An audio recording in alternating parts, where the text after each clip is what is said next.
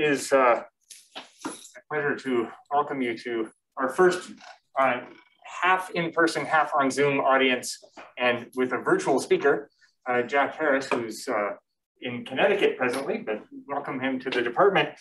Real pleasure to welcome. Jack is a professor of physics and applied physics at Yale University and a member of the Yale Quantum Institute. He received his undergrad degree at Cornell and his PhD from UC Santa Barbara, where he was developing ultra-sensitive micromechanical sensors to study quantum Hall effects in the group of David Oshalom. He then moved on to a postdoctoral work at the Harvard-MIT Center for Ultra-Cold Atoms, working with John Doyle and Wolfgang Ketterle on cryogenic atom trapping experiments. He joined the Yale faculty in 2004, where his group has been working on novel approaches to quantum optomechanics. And in particular, his work is focused on quantum aspects of motion in macroscopic objects, combining mechanical, optical, and superfluid helium elements. His group works primarily using ultrasensitive force detectors to measure quantum fluctuations of macroscopic objects. And more recently, he's moved into studies on experimental studies on non-Hermitian systems, the likes of which has grown out of some of our own Carl Bender's work.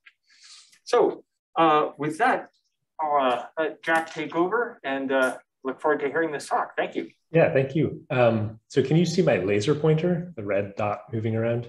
Yes, we can. Great. Okay, so first of all, thank you, Eric, for the introduction, for the invitation to be here. It's a pleasure to be talking at or to the physics department at Worcester for a couple of reasons. It's been a pleasure interacting over the years with folks like Kader Murch and Lan Yang and Sahin Ozdemir. And it's also a pleasure to be talking about a small corner of a field that really had its birth at Worcester with the work of Carl Bender and others. Today I'm going to be telling you about a small fragment of what we think of, what we sometimes refer to as non-Hermitian physics. I'm not sure this is necessarily the best term to encompass everything that the field is about now, but it's the term that we have. So I'm going to begin by giving a very pedagogical introduction to the part of the field that I'll be talking about and to the specific questions that I'll be trying to address in my talk. This is really not intended to be a talk for specialists, but a talk for students and people who are new to the field, as well as folks who know it. I'll try to define what I mean by Hermitian and non-Hermitian systems. I'll try to be clear about whether I'm talking about quantum mechanics or classical mechanics. Spoiler alert, I'm going to be talking about classical mechanics.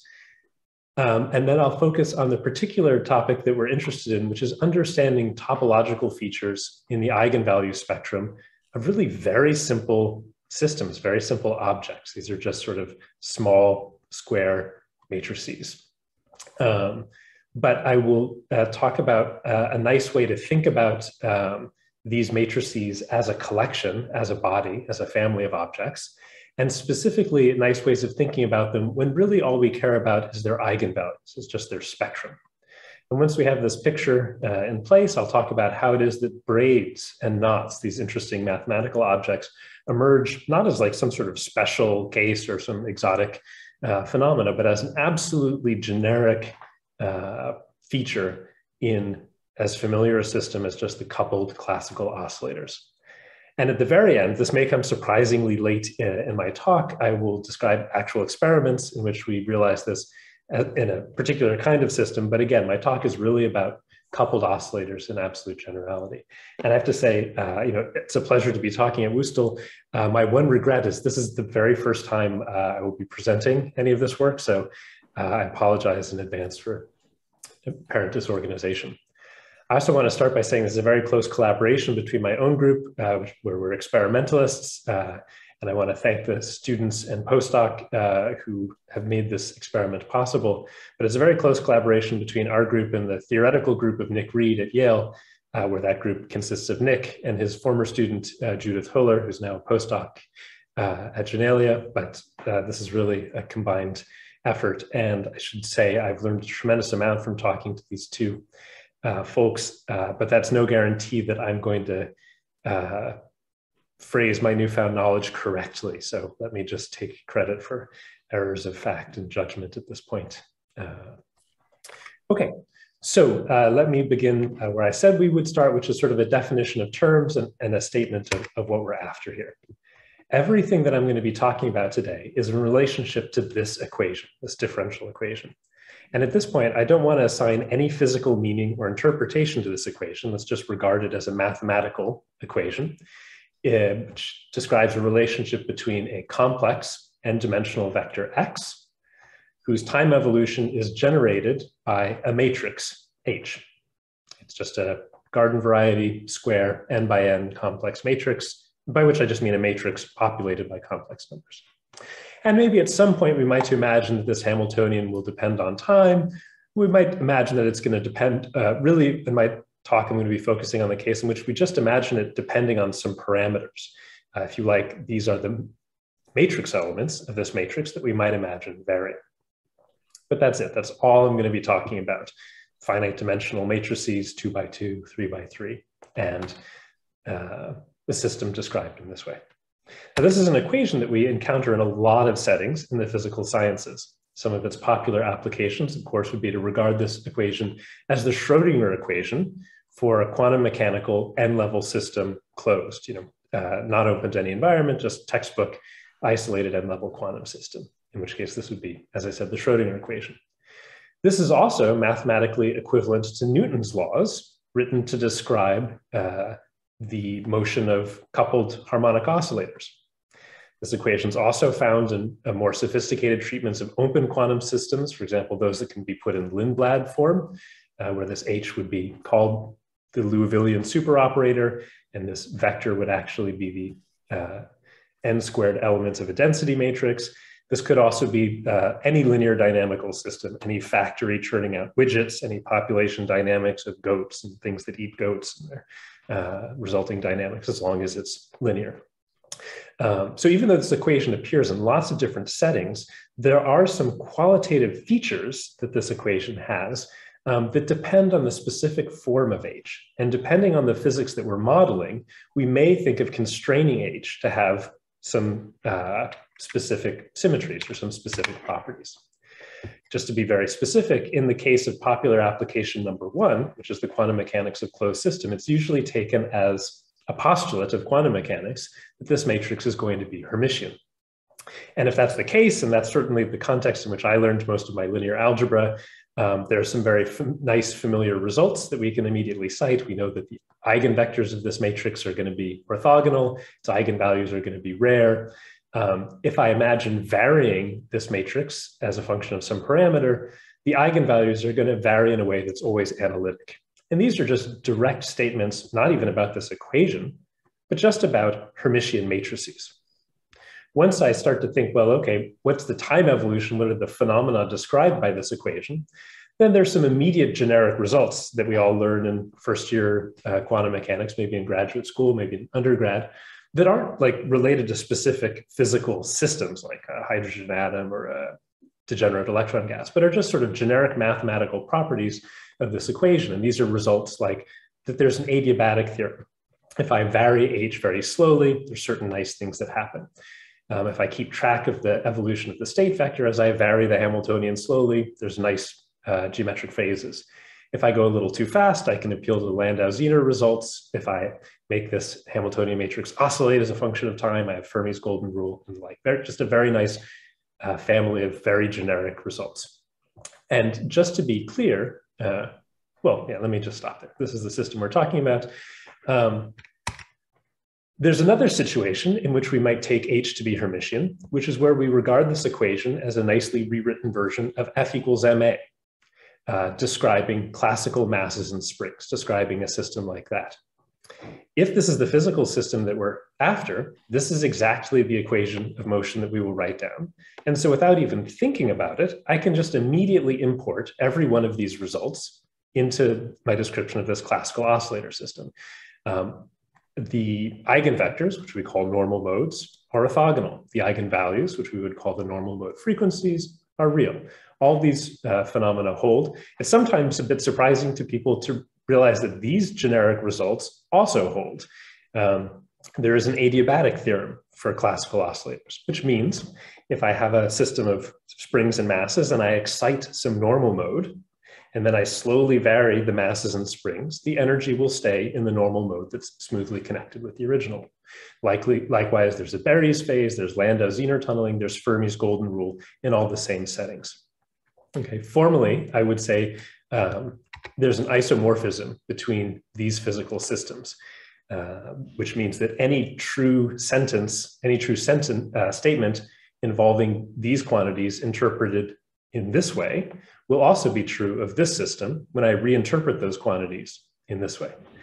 And so it can be kind of fun to think about your favorite quantum mechanical effect and to think about what its analog is when just re-expressed using this language.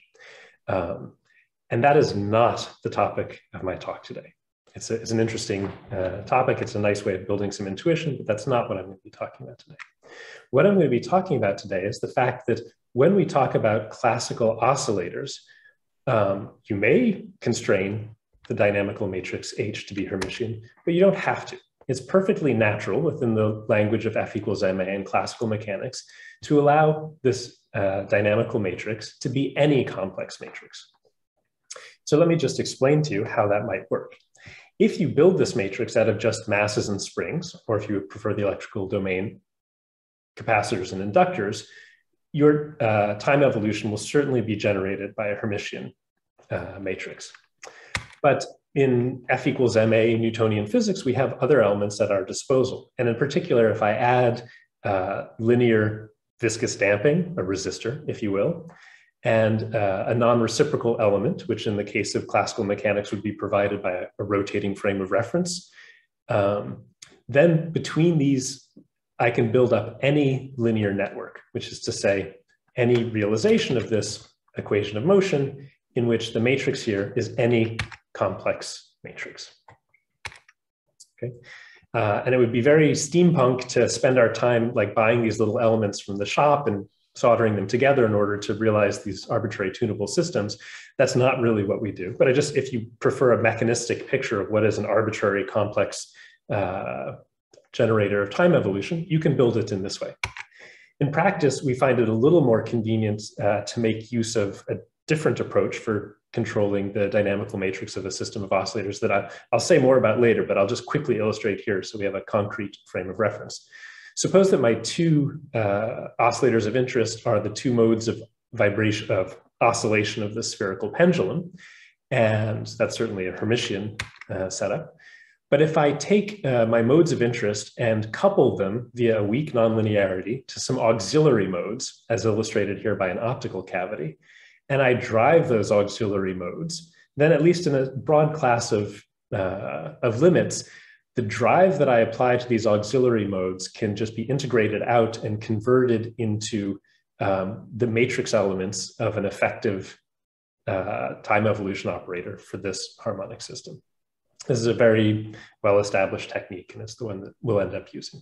But just so you don't imagine that we really have to have these rotating shafts and literal dashpots and everything. And so once you start to think about the equation of motion, this is now really a very broad class of systems that I'm talking about. This is literally any classical system close to an equilibrium. Once you start thinking about the equation of motion that describes such a system in which time is generated by an arbitrary complex matrix, there are some qualitatively new features that, that emerge. The eigenvalues are not in general going to be real. The eigenvectors are not going to be orthogonal. The degeneracies become less rare. There's no adiabatic theorem. But really what I want to talk about today is kind of most directly a consequence of the fact that if I ask how the eigenvalues depend on the parameters that appear inside this matrix, that dependence has some strange features. It's not always Taylor expandable. And really what I want to focus on is that in this dependence, if I just plot the eigenvalues as a function of the parameters that appear in the matrix, there appears to be some obvious topological structures in that spectrum. And this is a topological structure that's completely absent in the Hermitian case. And these kinds of topological structures have generated a lot of interest lately. So that's what I want to explore in this talk. And let me just pause here and say, is there somebody who's motivating and seeing if there are raised hands? Because I'm perfectly happy to pause and take questions in the course of things, and I can only see a few people at a time. None in here, unless there's anyone online. Anyone online can just enter questions in the chat or unmute. Okay. So I will not be monitoring the chat, but I think if you click raise hand, I'll see that in my little gallery. And I'm very happy to be interrupted that way. Please go ahead. Okay, so really what we're interested in is understanding a sort of interesting structure that people have noticed in the way that eigenvalues depend on the parameters and matrices. So let me give you a concrete example of what I'm talking about. Suppose I have a 2x2 matrix. That's it, a 2x2 matrix in which there are two parameters that I'm going to vary. Maybe they're two of the matrix elements or they appear somehow in there. I'll call those phi1 and phi2. So when I pick a certain value for these two control parameters, that picks a certain matrix. And that matrix has two eigenvalues. Here they are represented in the complex plane. Now, if I start to vary those control parameters, let's say I vary them smoothly along a path in this control space, that will cause the eigenvalues to also vary smoothly in general. As long as we don't hit a degeneracy, they'll still vary smoothly. And so that smooth evolution of the eigenvalue spectrum is traced out here. If I go a little further and imagine that I'm going to vary these control parameters in a closed loop in this space, something interesting happens. I start with a certain spectrum. I'm going to end up with the same spectrum. And there's going to be some smooth evolution that connects the initial spectrum to the exact same spectrum at the end. And if I change that path a little bit here in control space, I'll change just a little bit the path that the eigenvalues trace out here. But if I change that path a lot, some dramatic things can happen. So if I change the path sufficiently, I can get a situation in which these two strands really change qualitatively, and the smooth evolution of each eigenvalue doesn't map back to itself, but really manifests what I would call a swap here. And whether or not we get eigenvalues mapped to themselves or whether they seem to swap is contingent on whether this control loop encloses a certain point in this space. And that's the point where the matrix becomes degenerate. It's what's known as an exceptional point. And so this is the topology that I'm talking about. Depending on some topological feature of how I vary my control parameters, the topological features evident in the way the eigenvalues evolve seem to change. And so that's what we would like to have a somewhat better understanding. And I should emphasize at this point, if we only want to talk about this story, the 2x2 case, this is very well understood. And I don't think I have anything to add to what's known about this story here. It's really just sort of a consequence of the square root function. But it's less well understood sort of how to translate a nice, clear visual picture like this to the case when we're talking about bigger matrices, 3x3, 4x4. For example, if I have a 4x4 case, is the corresponding story that I should hunt for the fourfold degeneracy and then try to draw a control loop around that, and then my 4 eigenvalues will permute? Is it even permutations that we should be talking about? Are there any qualitatively new features that might emerge as a result of considering the case of n greater than 2? And really in a bigger picture, what is the general structure that I'm talking about here? This should be some pretty well-known mathematics. We're just talking about eigenvalues of small matrices, right? This should not be anything terribly exotic. So these are the questions for my talk. And while they're motivated by the ubiquity of that equation of motion I started with, we're not even going to talk about solutions to that equation of motion. That's way ahead of where I'm going to get to. Everything that I'm talking about here, and that I'll be talking about in this talk, is just related to the properties of complex matrices and their eigenvalues. Why do their spectra show this kind of topological dependence on the parameters that determine the matrices? Okay, so since we're going to be talking about generic properties of complex matrices, let's just start by getting a sense of the landscape that they define, in which they live. If I'm willing to talk about any complex 2x2 matrix, in order to specify it, I have to give you 4 complex numbers. That's 8 real numbers. The order of those 8 numbers really matters, and we sort of have a sense of which matrices are close to each other. And that's enough information to define the topological space of complex 2x2 matrices, which for all practical purposes is just 8-dimensional Euclidean space. You give me 8 real numbers, I can tell you which complex matrix you're talking about. It's not a very exotic space. In the physics that we talk about, the trace of the matrix never matters. So let me just remove the trace. And at that point, I just have 3 independent complex numbers. So I'm talking about a 6-dimensional space. And there's a nice way to parameterize these in terms of our familiar Pauli matrices. And that's just with one 3 vector. That's our usual magnetic field that we would use to describe a Hermitian 2x2 matrix. And then I can get the rest of these complex entries by having another 3 vector multiplied by I that gives me the complex, the non-Hermitian part of this matrix. Okay, you don't have to think about it this way, but it's a nice way to think about it. 2, 3 vectors certainly account for 6-dimensional Euclidean space.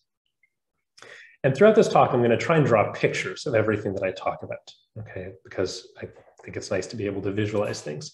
So here's my best effort to draw 6-dimensional Euclidean space. I can't do a great job, but just sort of imagine here it is. Every point in this space is some traceless 2x2 matrix. And now let me start to ask, well, okay, that's not a very interesting space. What are the interesting subspaces? What are the interesting, important subsets? Let's start with the Hermitian matrices.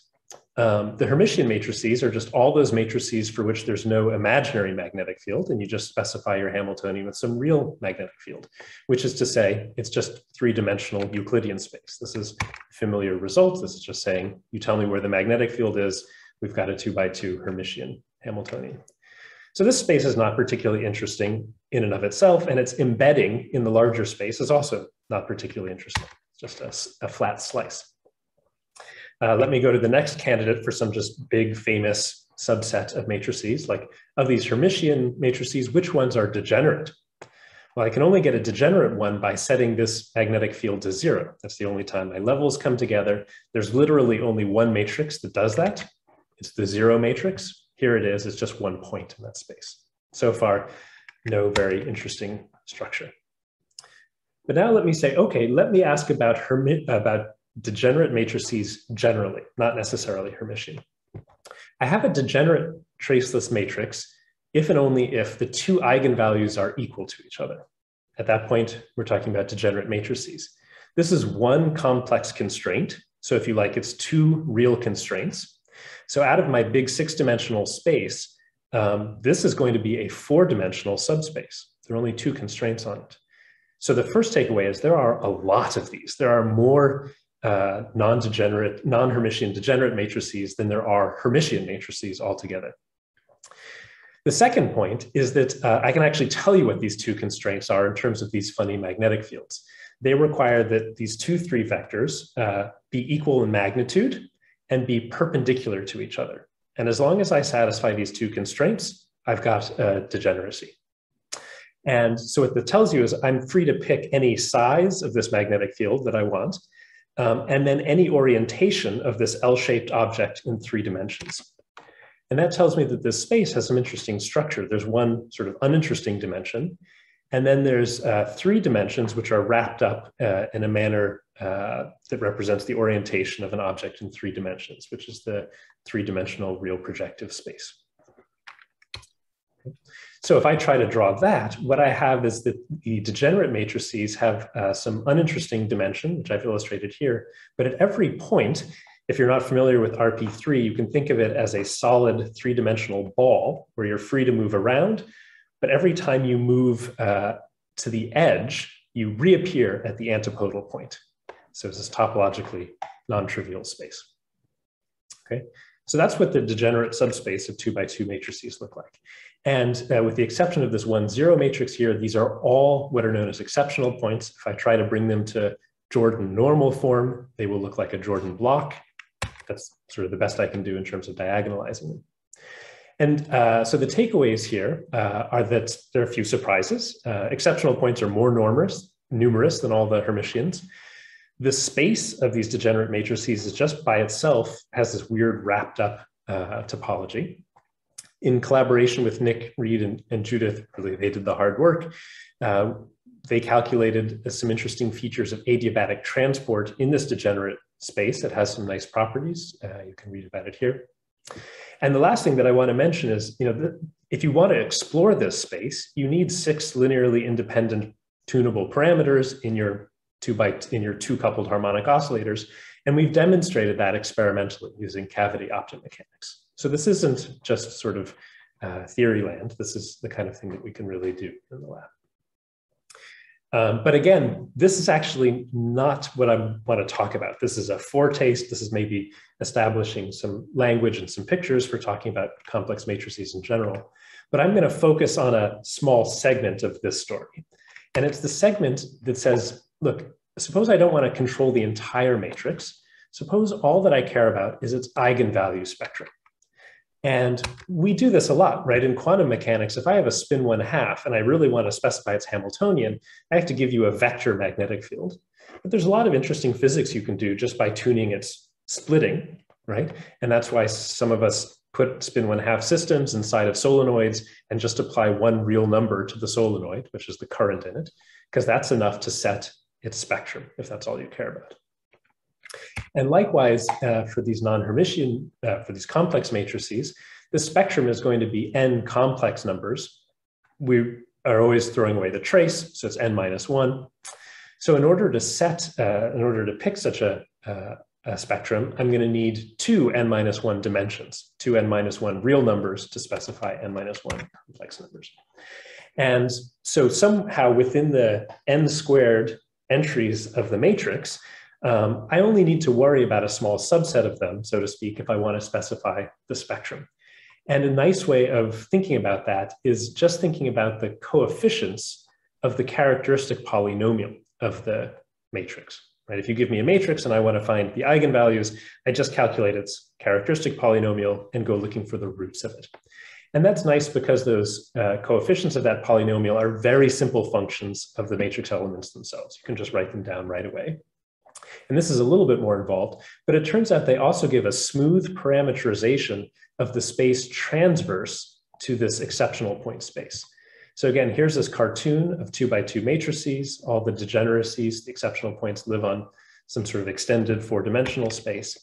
But if all I'm interested in is the spectrum, a degenerate matrix is just one point, and then I can perturb that spectrum in two ways. Two linearly independent ways. And you can get that just from here, the two n-1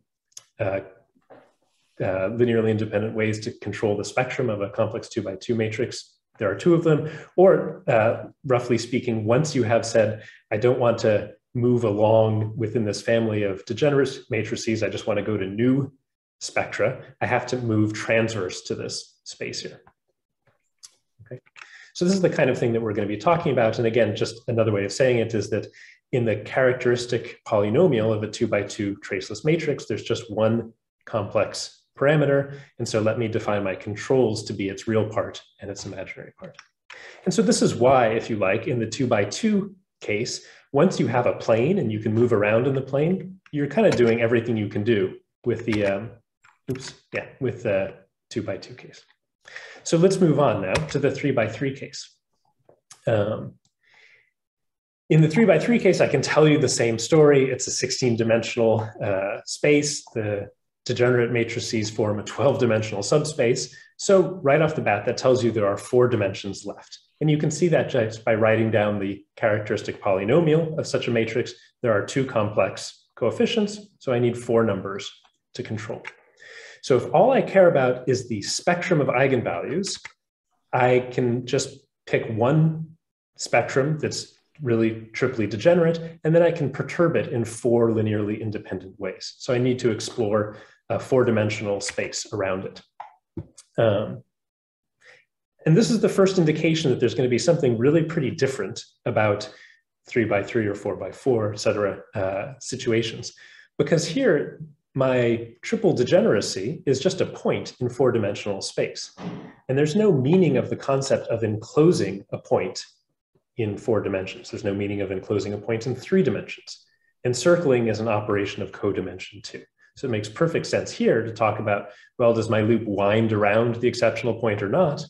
Here, I can't say that. So we're gonna have to be talking about something else. In addition, there's only one triple degeneracy in this space, but there may be a whole manifold, a whole family of doubly degenerate matrices. In general, I'm going to lift the degeneracy fully, but there might be some perturbations that leave a twofold degeneracy. So somehow we're going to have to sort out how the story is really going to play out. And that's what I'm going to be telling you about today. That's the main point of my talk. This would be a reasonable place to pause and just ask if there are questions. Yeah. Okay. So if we go to 4x4, it's going to get worse and harder to visualize. So let me give you a nice way of visualizing any case, n by n. Okay. So you have a complex n by n matrix, 27 by 27, whatever you want. There's a control space for its spectrum, which will be 52 dimensions or something like that, some high dimensional space. But in that space, you pick a point, you've picked a matrix, and that matrix will have n complex eigenvalues. So here's a drawing. One point in control space corresponds to one complex spectrum with n eigenvalues in the complex plane. In this case, n seems to be 4, but that's just illustrative. Now let me imagine in the control space varying this point along any closed path that I want in any dimension. And I'm not really going to do this as a function of real time, but just parametrically move it around. If I do that, at the end of the loop, the only thing I know is I definitely have the same spectrum because I come back to exactly the same matrix. It has to have the same spectrum. But now let me ask how these eigenvalues smoothly evolve during the time that I'm smoothly evolving the Hamiltonian. And let me just draw you one possible example for how they might evolve. This is a perfectly legitimate evolution. The spectrum is the same at the beginning, at the end, but you can see that the evolution doesn't have to map each eigenvalue smoothly back to itself. Okay, so this is the first clue of what we're really talking about in general here. This object is what's called a braid. And if you haven't encountered them before, they're formal definitions, but loosely speaking, it's just the path you get by taking a set of endpoints in the plane and mapping it back to itself, possibly with permutations. Okay, it's this smooth process here. Let me now consider another path, though, which has the same starting and stopping point. So it's going to have the same initial spectrum and the same final spectrum, but I'm going to just do a different loop. And if I do that, the eigenvalues, again, will smoothly evolve back to the same set, but they might do that smooth evolution in a different way. And you can see that this object over here is topologically distinct from this braid here. They are two topologically different braids. Okay. And that's a little surprising because if you think about what determined them, it was just these loops over here, and those loops don't look topologically distinct. I can smoothly deform this red loop into this blue loop, but somehow that will involve smoothly deforming this red braid into a blue braid. So let's see what's really happening when I imagine doing such a violent thing. So to do that, I'm going to animate the red braid as I smoothly deform it into the blue braid. And you can see that in order to do that, I have to force two of these strands to pass through each other. That's what turns one kind of braid into another kind of braid. Okay. And so what does that correspond to over here in control parameter space? Well, it corresponds to smoothly deforming the red loop into the blue loop, but something dramatic must have happened when I pushed two braids through each other and changed the braid topology. And the answer is, well, pushing two braids through each other means that at some point, two eigenvalues had to become equal. That's what it means for two of these braids to cross. So what really distinguishes the original red braid from the blue braid is that they, in order to push one into the other, I had to push it through an exceptional point. And this now gives a clearer picture still of what we're talking about. So not only does a loop in control space produce a braid of eigenvalues, a loop that produces a specific kind of braid can't be deformed into a loop that produces a topologically distinct braid unless you push that loop through an exceptional point in the control space. Another way of saying this is if you give me a loop, the specific kind of braid that it produces is determined by how that loop encircles exceptional points. Because if I say I have a loop and I can't turn it into some other loop, that's because I can't push it through something in that space, and that something via this argument here is the exceptional points. Okay, so at this point, I can just tell you this now kind of clarifies what it is we're talking about in general and what's the well-known mathematics behind this. what we bumped into is the fact that the space of nth order non-degenerate polynomials has a fundamental group of the braid group. And the fundamental group is a way of characterizing a space. It's a catalog for all the topologically different kinds of loops. What kinds of loops can't I smoothly deform into each other? It's that catalog together with a description of how those loops can be combined.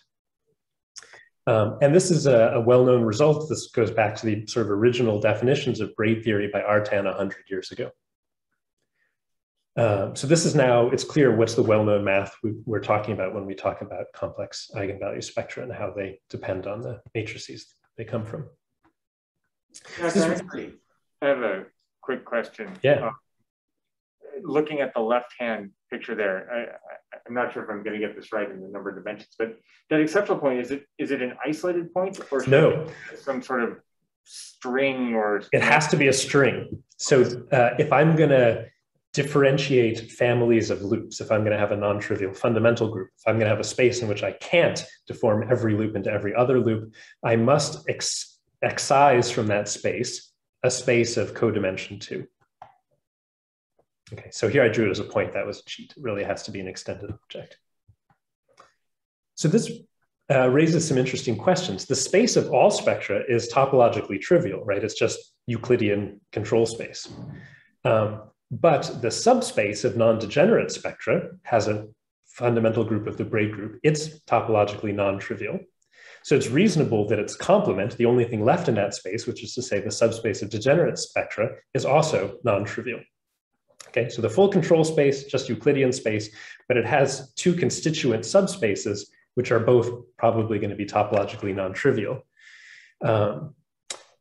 So let me now try to illustrate how this looks in practice. So in the 2x2 case, let me retell this story. What we've learned is that in the 2x2 case, I control the spectrum via a two-dimensional control space. Here it is, it's the plane. In that space, there's only one degeneracy, which is this one point here. So the non-degenerate space is the plane minus this point. And indeed, that has fundamental group B2, which is the integers. And more familiarly, we would say this as you draw me a loop, and that loop is characterized by an integer, its winding number around this missing point. Furthermore, if I have two loops and I concatenate them, I regard them as one big loop, the total winding number of that concatenated loop is just the sum of the winding numbers of the individual loops. Okay. So this recovers well-known facts about the n=2 case. And it gives us a clear picture for the first time, I think, of the 3x3 case. So in the 3x3 case, what we learned is that the control space is 4 dimensions. There's only one triply degenerate point in that space. Nevertheless, the space of non-degenerate matrices has to be topologically non-trivial. And the topological non-trivialness can't come from removing a point. That still leaves the remaining space trivial. So it turns out to be pretty easy to show this. I won't do it in the interest of time, but you can at least convince yourself of this with just a few lines of algebra, that in order to get the space of doubly degenerate points, which has to be what renders the space of non-degenerate matrices topologically non-trivial, has to consist of one kind of trivial dimension, which is turns out to be the radial distance from the EP3, producted with a trefoil knot. Okay, and so what that means, at this point you maybe just take my word for it, but if you want offline, I can point you to the reference that explains this very clearly. So what this means is that control loops in this space are topologically non-trivial because they can intersect the trefoil knot in a variety of different ways. Here's one loop intersecting enclosing degeneracies in a non-trivial way. But unlike what happens over here in the 2x2 case, these braids aren't characterized just by an integer. These loops aren't just characterized by an integer. I can't just give you a winding number and that's done. It turns out that concatenating these loops is non-commutative. And in general, if I go to 4x4 or 5x5, I can't draw you a nice picture, but all of these features still hold. In all these higher cases, the space of exceptional points is non-trivial, like it's something like a knot. The non-degenerate spaces have their fundamental group as braid groups. That's a non-abelian group, which is to say that if you have n greater than 2, control loops don't commute.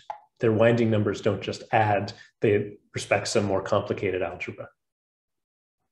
Okay, so this is some pretty helpful generic insights into what we're talking about when we talk about going around exceptional points in 3x3 and higher cases.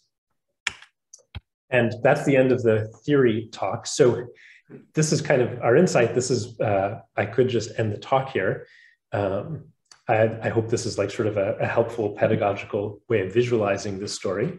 But for the rest of the talk, I'll just describe some experiments, and we should actually try to visualize this. In the 3x3 case, and this is a pretty, picturable story that we thought it would be nice to just take some pictures of it. This mathematics is not in, dispute or anything like that. I just thought we'd like to go and measure this just to make sure. It's always good to check. So experimentally, we're going to realize this by having an n=3 system, a system of 3 modes, 3 coupled classical oscillators. In our case, they're going to be 3 normal modes of a thin sheet of silicon nitride. That's all they are, just these 3 mechanical modes. You could build this with 3 pendulums if you wanted, or whatever your favorite system is. We're going to control these modes 3x3 dynamical matrix by putting this membrane inside of an optical cavity and filling that cavity with light.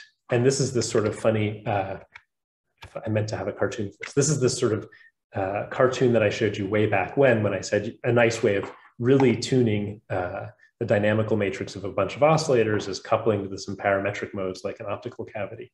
That's what we have here. So when we drive this optical cavity with 3 laser tones, it turns out that those 3 laser tones powers, the 3 powers, and then their common detuning. We're just going to vary their frequencies altogether with respect to the optical cavity resonance. This gives us 4 linearly independent parameters. That's all we need to explore the spectra of this three-mode system. For the optomechanics connoisseurs in the audience, the fact that we use 3 lasers introduces some beat notes in the cavity. Really what's happening is these mechanical modes are very non-degenerate. We can't access any kind of degeneracy. When we put in the 3 lasers, each laser is sort of pretty good at tuning one of the modes, but that's it. And then really what happens is these lasers introduce a beat note inside the cavity, so that if you like in a rotating frame or in a flow K picture, these guys' quasi-frequencies become nearly degenerate. And so technically what we're doing is going to be, if you like, in a rotating frame, or it's going to be looking at triple degeneracies of quasi-flow K quasi-modes, but the math and physics are all the same. And the other point I should make is this is a system we really understand. We know what the microscopic Hamiltonian is, so I don't have to appeal to algebraic geometry or anything to calculate anything. I can just plug in, write down the Hamiltonian and calculate its eigenvalues in terms of the microscopic parameters that we understand really well. So we're going to be able to check our generic theory against the specific predictions of this microscopic model. And just to be clear, the membrane is a real thing. It looks like this. It's 1 square millimeter, gets mounted in a little holder, which gets put inside of a high-finesse optical cavity. That optical cavity gets put inside of a cryostat, and lots of laser beams get sent in. But again, the laser beams' jobs are just to tune the dynamical matrix of the mechanical modes of this membrane. So the way we do this in practice is we pick some laser tunings and some laser powers, send those into the cavity, and then we tickle the membrane with another laser and measure its response to that tickle. We just do spectroscopy on the mechanical modes. And if we sweep around this frequency, we see a resonance. If we sweep around this frequency, we see a funny resonance. If we sweep around this frequency, we see a funny resonance. And what's going on here is that when you drive the system at this frequency, this mode responds. But because of all the beat notes in the system, this mode's motion effectively drives this motion on resonance. This is the rotating frame story. And so there's sort of always 3 coupled modes. You can just write down the equations of motion, solve them. And so you can fit this data really to 9 Lorentzians, but they're very constrained. There are only 3 independent eigenvalues. So this black line is a fit, simultaneous fit to all this data. It spits out our 3 eigenvalues. You can think of these as the frequencies and line widths of each resonance.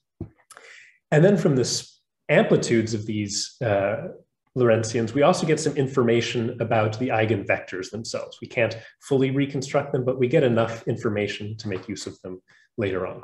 But for now, basically, we just take driven spectra, we fit them to extract the eigenvalues, and then we move on. If you like, we move on by changing the laser's parameters, and that will give us a new bunch of spectra. So our first job here is to make sure that with these tuning parameters, we can really access a triple degeneracy. Okay, so that's hard to visualize because there are 4 tuning parameters and it's just hard to see. So what we're going to do is in this 4-dimensional control space, we're just going to vary 2 parameters in a slice that we think is maybe going to intersect the triple exceptional point. And then we're going to vary 2 other parameters. And then we're going to vary 2 other parameters. And then actually keep doing this through all the choices. And if we do that, if we take these, say, 3 slices here, where we're just varying different combinations of the powers, and at each point in these planes, we measure the eigenvalues. And at each point, we just convert this to a metric that says, hey, how close are your eigenvalues to having collapsed to degeneracy? So this is just a nice quantity that vanishes at the triple exceptional point. Here it is plotted on those planes. And then we sort of, just for visualization purposes, stitch those planes together in real 3-dimensional space. And because the actual space is 4 dimensions, there are 4 different ways of doing this, depending on which parameter you're keeping fixed. Here's what it looks like. An EP3, again, would be a minimum in this color scale. We have a microscopic model for this system, so we can just calculate all these things a priori, and it agrees pretty nicely with the theory. So from this, we inferred that an EP3 is located here. And the meaning of this is totally irrelevant, because all we want to know is that we've located EP3, because then what we want to do is measure the eigenvalue spectrum on a surface surrounding that to try and see this trefoil knot. This is sort of the intriguing prediction that we're interested in, right? That way back here that, yeah, there's a point of EP3, that's great, but around it, it's surrounded by trefoil knots, so to speak, of double degeneracies. So having located EP3, let's now measure the spectrum on some surface surrounding it and check if we see trefoil knots. And again, this is a little hard because we have to surround EP3 in 4 dimensions. So we're looking at the surface of a hypercube. And the surface of a hypercube, you can maybe convince yourself, is made out of 8 3-dimensional cubes. And this is reassuring, but it's still hard to visualize. So in order to show you how we take our data, let me just start back in flatland and make a nice analogy with a familiar system. Suppose I had to take data on the surface of a 3-dimensional cube and explain it to a flatlander. Well, I have all that data lives on 6 squares. So I can just unfold the cube into what's called its net. And that's nice. Locally, there's no deformation of any face, but it won't preserve topology in any obvious way. I really have to remember that somehow I'm supposed to stitch these squares back together to understand the surface. So there's another way of visualizing it, though, which is to project that square down into flatland stereographically. So I take one face and I map it to a little square here. And then I take the 4 faces around it and map it to these trapezoids. And then the last face has to get kind of stretched out to infinity, which is ugly, but this is a mapping that preserves topological structures in the original surface, or nearly always does. And I can do exactly that with the hypercube. I can regard it as its net. It's just its assembly of these 8 cubes and just remind you that you're supposed to stitch them together in a way that's impossible to embed in 3 dimensions. But it's also nice to take each one of these cubes and just map it to a 3-dimensional region. In this case, I'd take one of the cubes and map it to a center cube here, the 6 cubes that touch it and map it to these sort of trapezoidal solids. And then the last cube has to get deformed out to infinity, which is ugly, but it turns out there's no interesting data in that cube, so it's kind of nice. So this is the visualization that I'll actually use. And it's nice because each cube, where we really raster real experimental parameters, is at least linearly mapped to one of these regions here. So you can really kind of put experimental axes on it. And this is the projection that I'm going to describe to you. So in principle, we could just raster densely all over this cube, and I could just take every point that looks like a double degeneracy and color it, and a trefoil knot should appear. That's just too hard for us in practice. So what we found it easier to do was just to pick a slice, a 2-dimensional slice in this space, and on every point in this slice, or in every pixel, measure a mechanical spectrum. From that spectrum's eigenvalue, extract two quantities. One is just the discriminant of the eigenvalues. This is a quantity that vanishes at any degeneracy and has a 2 pi phase winding around it. And the other is a quantity that we extract from the amplitudes of these Lorentzian that's related to the eigenvectors. Technically, it gives us the solid angle they subtend. So when it vanishes, that tells you that eigenvectors have collapsed. And it also has a 2 pi phase winding. So here is a typical 2D slice of this, where at every point we've collected mechanical spectra and we've calculated the discriminant, its magnitude here, it has a minimum. Its argument, it looks like it has a vortex here. And then the same thing for this thing we call the eigenvector indicator. And within this space, there does seem to be a double degeneracy. And so I could just tell you this is an EP2, but we wanted to be a little bit more algorithmic. So what we did is we applied some modest outlier rejection and smoothing to each of these data points, and then used image recognition techniques to locate minima and phase windings. And so here's the algorithmically located double degeneracy found in 4 not quite independent ways. And that allows us to say, hey, there's a double degeneracy at this point. And then we do this again and again and again for 61 different planes as it happened. In each one, we turn these algorithms loose and let it identify points of double degeneracy. And then we stitch them together. Again, we have a microscopic model of the system. We can just calculate kind of what this should look like, and it agrees very well with the microscopic model. So running this now leaves us with the following data set. So what I'm showing here as points are all the locations where we have identified a double degeneracy within this 3-dimensional hypersurface surrounding an EP3. Okay, and here it is shown in this kind of nice rectilinear stereographic projection. Here it is in the sort of usual stereographic projection. There's one more quantity that we can use to help visualize these guys, which is that every time you have a double degeneracy, there's a nice quantity, again, related to the eigenvalues that sort of serves as a coordinate along the knot. And that sort of helps to clarify what the knot structure is. We call it theta. Again, here it is in one projection. Here it is in the other. Okay, so this is the picture of where the double degeneracies live in the vicinity of a triple degeneracy. They live on this trefoil knot. The other point, and sort of where we started, was that if I have this trefoil knot, if I now know where my double degeneracies are, then what I said is that if you imagine varying a Hamiltonian in some loop, then you should see the eigenvalue spectrum braid in a manner that's determined by how this loop encloses these exceptional points. So again, we do this not in real time or anything. I just go back through the massive reams of data that we took and just plot the eigenvalue spectrum literally as a function of points in the data set that we acquired. And for a loop that doesn't actually enclose the trefoil knot, we see a braid. This is what the eigenvalues do. It's a trivial braid, just every eigenvalue comes back to itself. But if I instead pick a loop that actually does enclose the degenerate subspace, this one here, you can see that the braid is non-trivial. The eigenvalue spectrum maps smoothly back on itself, but not via the identity. And if I pick a more complicated loop through our data set, this one is topologically distinct from this one, it's a different braid. And specifically, these 3 braids that I've shown you here are the identity, sigma 1, and the product of sigma 1 and sigma 2, which are enough to generate the entire braid group B3. So any braid you want, I can build by concatenating these 2 loops together. So this is now a picture of that structure that I was showing you way back when. This is the eigenvalue braids, and this is the specific braid being determined by the topological manner in which the control loop encloses the degenerate subspace. Okay, so that's the end of my talk.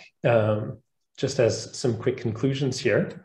What I presented you with is not new math at all. This is definitely very well-known math, but I think it's sort of the realization that there's a nice application of this math in a well-posed physical question. The well-posed physical question has been, when I make a control loop of non-Hermitian systems, what happens to my eigenvalues?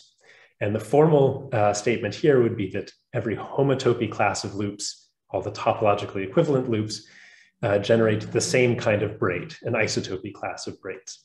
but here's how I would say it in sort of more conventional language. Again, this is well-known math. This is sort of century-old result.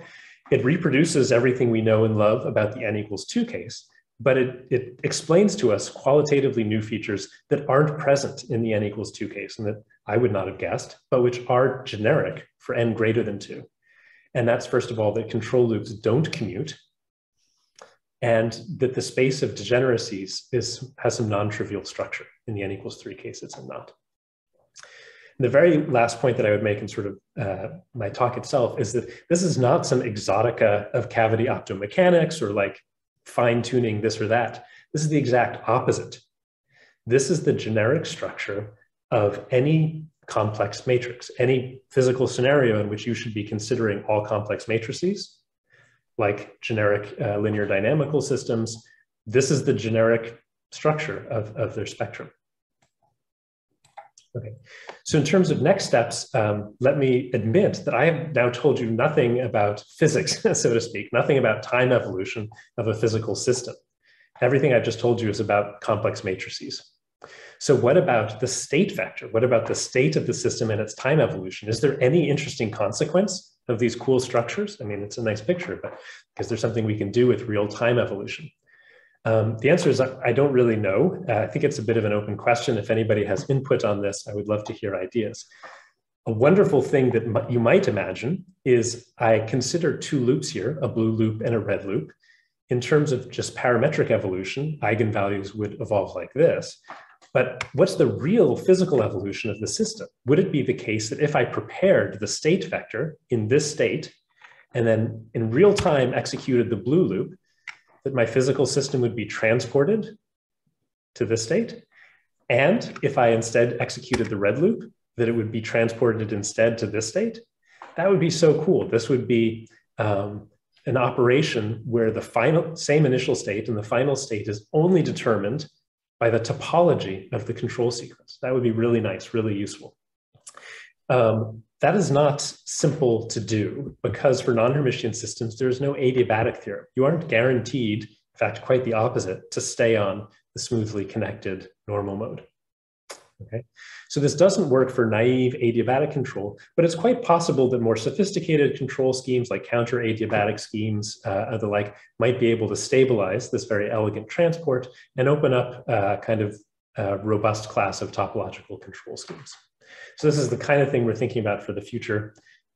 With that, let me just conclude. This is my starting slide and thank the students, Parker, Yiming, and Chitrez, and the postdoc, Yogesh, who led this experiment, and Nick and Judith, who led the theoretical work here. And thanks very much for your attention.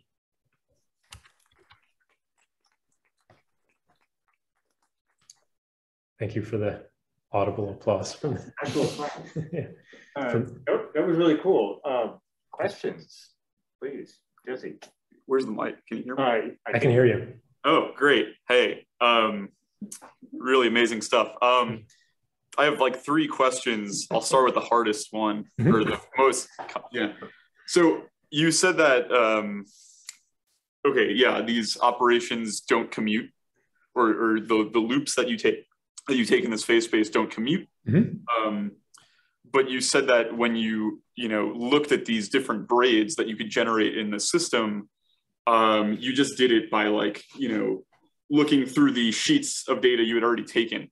Did you have to ensure that when you took those specific sheets, that you swept the parameters in a very specific way? No, it's super robust. And the students have thankfully generated lots of plots with like, it's not just this little loop, you can take sort of really any loop that doesn't enclose the trefoil knot, or any loop that encloses the trefoil knot more or less like this. If you draw a loop that like pokes right through, you can see there's some scatter on this data. And I don't have a rotating version, but just to be clear, like these strands don't come anywhere near each other. There's no ambiguity about which braid this is. But if you insist on taking a path that comes very close to the degeneracy, yes, the braid strands come close to each other, and given finite signal to noise ratio, it might be hard for us to tell which braid it was. But this is very robust. And so just to be clear, I said, what we would like to do is just densely raster through this giant space and color in all the EP2 points. that's sort of what we did. I mean, in practice, we did it on kind of strategically chosen slices, but not shown here is the tens of thousands of data points that aren't double degeneracies. So we have all those tens of thousands of data points in here. And so we're free to pick those, a lot and make lots of different loops out of them. And yes, this braid structure is quite robust in the data.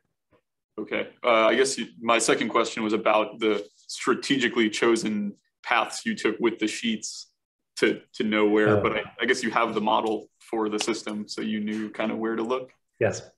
Okay.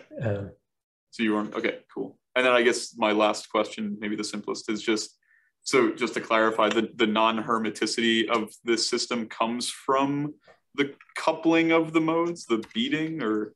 It comes from the beating. In order to get non-hermiticity, that's pretty generic. Once you have these kinds of beat notes and you can control the relative phases of those beat notes and their frequencies, you have access to any complex dynamical matrix. So another way of saying it is like so just the laser tones by themselves tune each mode. There's nothing particularly non-Hermitian about that.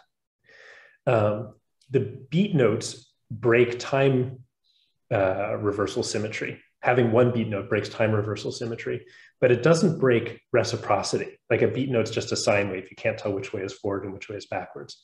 But once I have multiple beat notes, that breaks reciprocity. And this is a generic way of engineering non-reciprocity into coupled mode systems via parametric drives.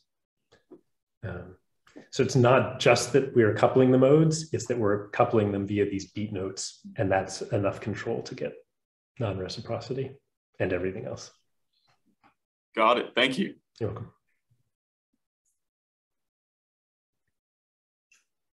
Any questions from our online audience? Cater. Sure. Yeah, thanks for a really beautiful talk. Thank you. Hi, Cater. Hi there. So early on, you sort of mentioned for any Hermitian matrix, there's all these things. There's Berry phase, adiabatic theorem, Landau-Zener transitions, Fermi golden rule, and you've commented on some of them. Maybe you said that the time dynamics like Berry phase may not, you don't know what to see, and adiabatic theorem, that doesn't exist. But I wonder if you have intuition on some of those other things, Landau-Zener transitions, Fermi's golden rule. What could one expect when you study these non-Hermitian matrices? I don't know. I think there are probably other people who could answer that question more broadly than me.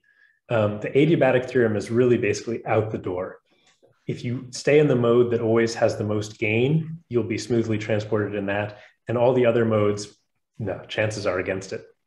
And really, it's driven in some sense by Landau-Zener tunneling combined with a gain loss imbalance that kind of makes Landau-Zener tunneling run away. So yeah, there's an analog of Landau-Zener tunneling, and it just tends to drive you into whatever mode has the most gain, as you might expect, right? Gain always wins in the end, it's exponential. Fermi's golden rule for like time periodic perturbations, how that story plays out in the non-Hermitian case in general, that's not my expertise.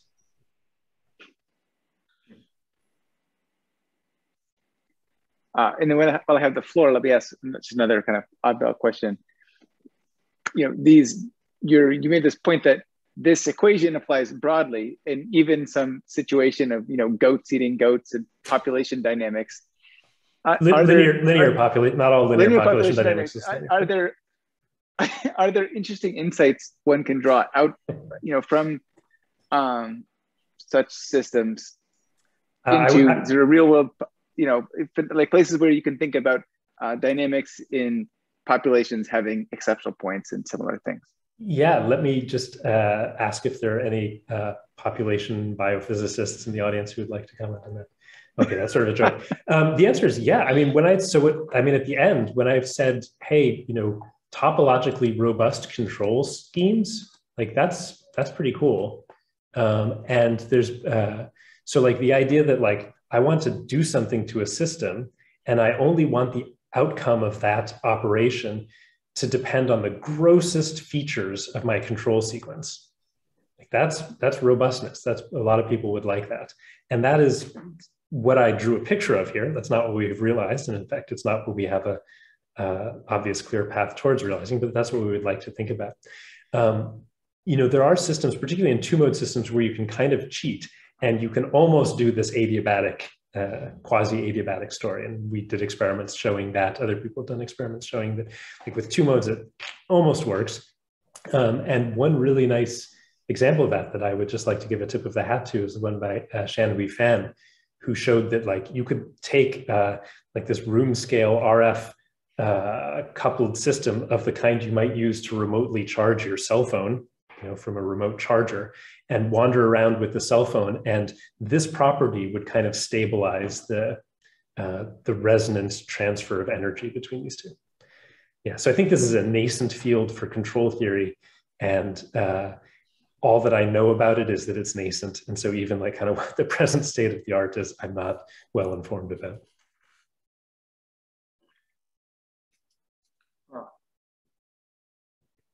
Can I ask a question before we head out? Yeah, go for it. So I think one really striking feature of the results here is that the robustness almost comes from the linearity. Can you comment on it? So usually when we think about control systems in either engineered or biological systems, we think about feedback, and nonlinearity is what endows these with robustness. Do you have any insight into like how much nonlinearity you can tolerate and still have these kinds of robust features? No, that's super interesting. But so just to be clear, like you're right, so usually like if you want a system to settle down at like a limit cycle, you need nonlinearity to make that happen. This is because otherwise all linear systems are kind of the same. They respond to whatever drive is applied to them.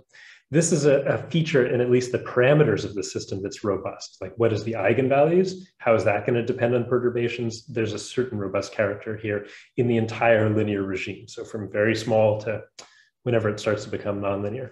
Once it becomes nonlinear, is there some like nice extension of this that I could tell you about? Well, the harmonics are going to start to lock or something. No, I'm sure there are people who know about that, but that's just outside of my expertise. I would love to learn about it. If people do know about it, I would love to hear about it.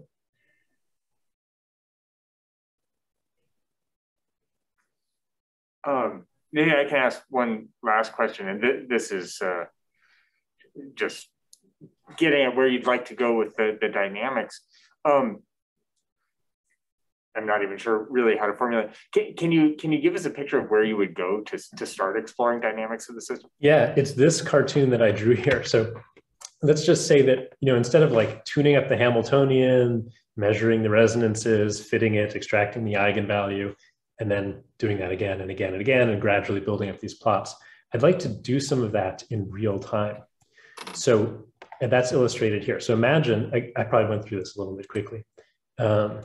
Imagine that I have such a system and I actually drive this mode, the mode with this eigenvalue, up to some large amplitude. I put a lot of energy in that mode. So my two coupled springs, they're really doing this. They're not doing this. They're really in this mode. And then I turn off the drive and this excitation stays in the system. And then while it's in the system, in real time, I start to go around this loop in real time. And if there was an adiabatic theorem, which there isn't, but if there were, then I could just tell you what the time evolution of the system is. Right? It's just going to follow the smoothly connected normal mode. Whereas if what I did was to prepare that excitation in the same mode, but then go around the red loop instead, the time evolution would go like this. And so at the end of the day, the final state would either be in this state, doing this, or in this state, doing this, conditioned on the like no subtle features, no like fine tuning, but the gross topological features. Did my loop enclose or did it not enclose? And how did it enclose the degenerate subspace? So we would really like to see something like that in real time. Cool. Jim. Yeah, just following up on Shankar's question, nonlinearity is often also important for forming memories. And here I kind of see this an interesting, I guess it's not a lossless system. I think some loss is always needed in forming memories. There's some arrow of time theorem there or something, but this seems to be encoding, it's a linear system that's encoding you know, a memory, a history, right? Yeah. So there must be something you can do with that. This would be a nice question for the theorists in the audience, but like the closest thing that I can think of to that is this story that I told about an excitation starts in this mode and does it end up in this mode or that one, you know, that loses all the information about the braid. That's just a statement about permutation. Let me hypothesize that if I track the phase of the oscillator, so for example, let me imagine this. Let me imagine a really complicated braid, but at the end of the braid, every eigenvalue has been mapped back to itself. In terms of this permutation story of permuting energy, that's like doing nothing. I started with energy in such and such a mode. I ended up with it in such and such a mode. But suppose that instead I track the phase accumulated during this operation. Maybe the phase cares about which braid it got transported on. So maybe when you say memory, maybe the way the system remembers the history of its braid all the way back through space-time would be through some analog of geometric or topological Berry phase. I don't know if there is a unique phase signature of the braids isotopy class, but that would be an intriguing possibility. Thanks.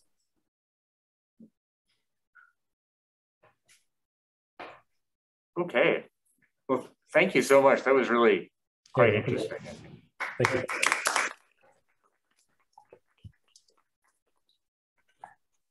Okay, I will stop sharing and thank you everyone for coming and thanks so much.